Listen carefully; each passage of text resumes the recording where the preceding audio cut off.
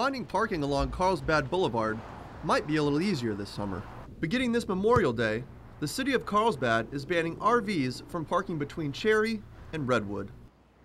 Some people aren't too happy about it. I understand that there is an issue growing with, I believe, the surfers wanting to have more access, but there is right down the road from us a pretty big parking lot which we can't park there.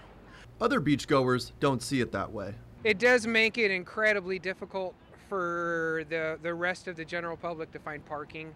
You know, I personally don't come down to the beach during that entire week just because it's so difficult for parking. Trying to find parking around Carlsbad Boulevard isn't the only problem. Local residents here have been complaining about RVs parking in their neighborhoods, clogging up the streets. So if you can't find a spot, check farther down the boardwalk because parking in the neighborhoods isn't the best alternative. The ban goes into effect this Memorial Day weekend and ends on Labor Day.